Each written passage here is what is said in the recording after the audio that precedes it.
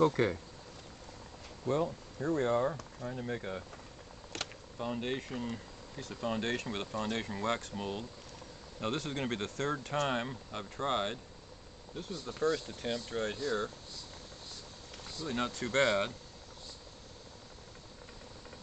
That's the first time.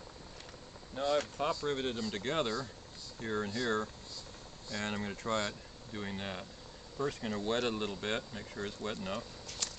Not sure if you have to do that, but that's what it says to do. Shake out the excess water.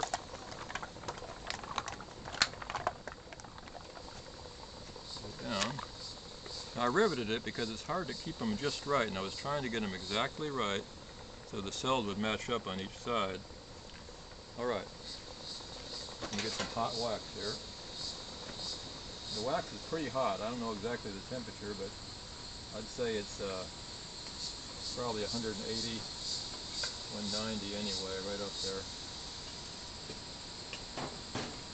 Alright, here's the wax, and give it a try.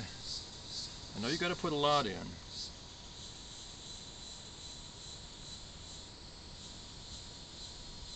There you go.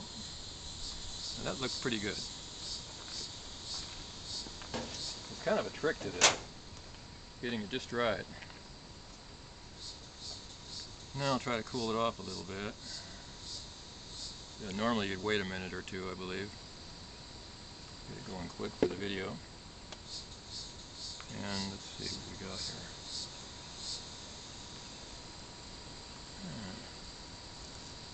Well, could be better, but not too bad for, this will be the third time. You really have to put a lot of wax in there. I'm trying to make this for another purpose, for Kenyan top bar foundation strips, which a lot of people know. They don't say you don't need them, which may be so, but I'm going to try it anyway. I've had good luck with them before. So this is what we've got here.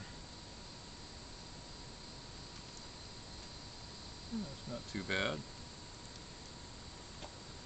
And for the third time, I think you could probably get pretty good at this with a little practice. Got a few holes in it, but not bad. Okay, that's it.